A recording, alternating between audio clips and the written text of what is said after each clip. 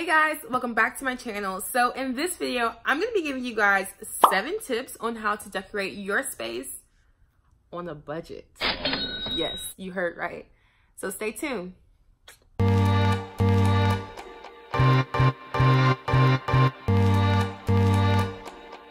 So tip number 1. Okay, tip number 1 is kind of, intuitive, but set a budget and stick to it.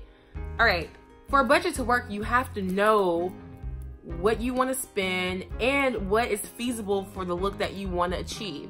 So make sure you do your research, do your due diligence, set the budget, and stick to it. You have to stick to it in order for you to decorate your space on a budget. Sometimes the budget you may go over, but try not to go. My rule of thumb is try not to go over $100 more than your budget.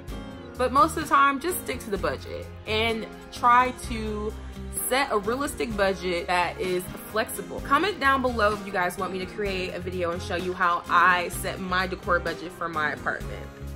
Let me know. Tip number 2, you have to be a frequent shopper. It doesn't matter how high or low the decor products that you're shopping for, you have to be a frequent shopper, especially if you're shopping in places like HomeGoods, TJ Maxx, Marshalls.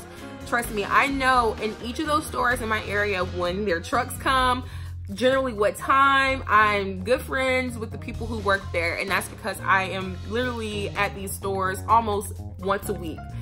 And honestly, when you're decorating your space and you're doing it on a budget, you have to go in at least once a week to really find the steals so you can get those decor products on a budget. Tip number 3, mix high-end items with low-end items. So just because you're on a budget doesn't mean you should take the cheap way out.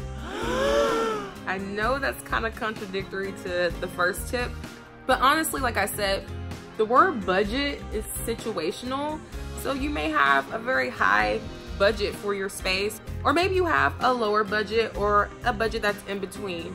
Whatever that number is in your mind, you can still mix high-end items with low-end items. Now, let me break a myth to you guys. People typically think stores like Pier 1, Pottery Barn, and Crate and Barrel, which are kind of denoted as the higher end stores, are expensive. But they're not if you're on their email list. So let me share a little hack, a little secret with you guys. Half the time they have really good sales, and check this. The prices are very similar to HomeGoods or TJ Maxx. It depends on the item.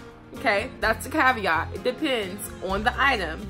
However, most of the time when they're having sales, you can use, and they have coupons they send you, you can use those coupons and the prices will end up being the same as HomeGoods, TJ Maxx, Marshalls, whatever stores you shop at to get affordable decor. Tip number 4, be sure to keep tags on the items that you buy at least a week, just to make sure that you actually like the item. Okay, so we all know sometimes we can be compulsive, or maybe I can be a compulsive buyer, okay? All right, this is a little confessional video here.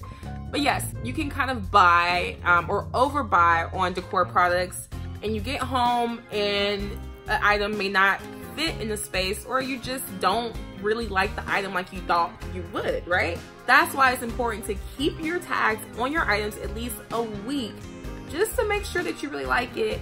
And that way, if you're keeping your tags on your item for at least a week, or your items for at least a week, then you can take it back, and you essentially save money that way, instead of, taking the tag off and then you don't like it anymore, and now you're like, oh crap, can't take it back, took the tag off. Yeah, you lost money and you're just building clutter. So we don't want to do that. Tip number 5, as soon as you walk in the store, to the clearance, okay? Don't even look at nothing else, straight to the clearance. Why? Because y'all, the clearance be having some gems, okay? Look, you gotta look at clearance and shop clearance first. Always shop clearance first.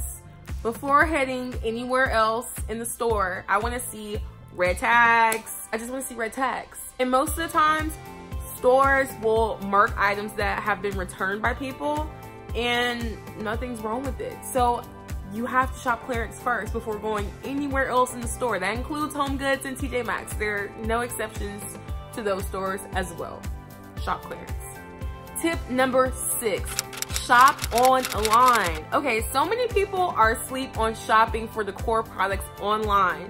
But what I've found is that most of the decor products online, one, they have a wider selection and range of different styles, different products. You can kind of achieve the look that you really, really want without settling for things that you find in the store. And you can use promo codes. Promo codes are like my best friend. I actually have an extension downloaded on my computer. It's called Honey, and it literally generates through all the different promo codes and coupons that are available for that store. So I definitely recommend downloading something like Honey, or there are different types of little apps that you can download or extensions.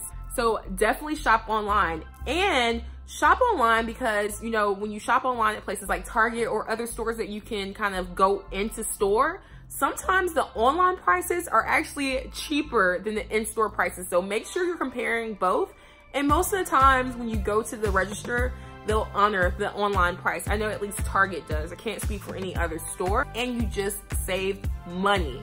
So online is the move. And tip number 7, take your time.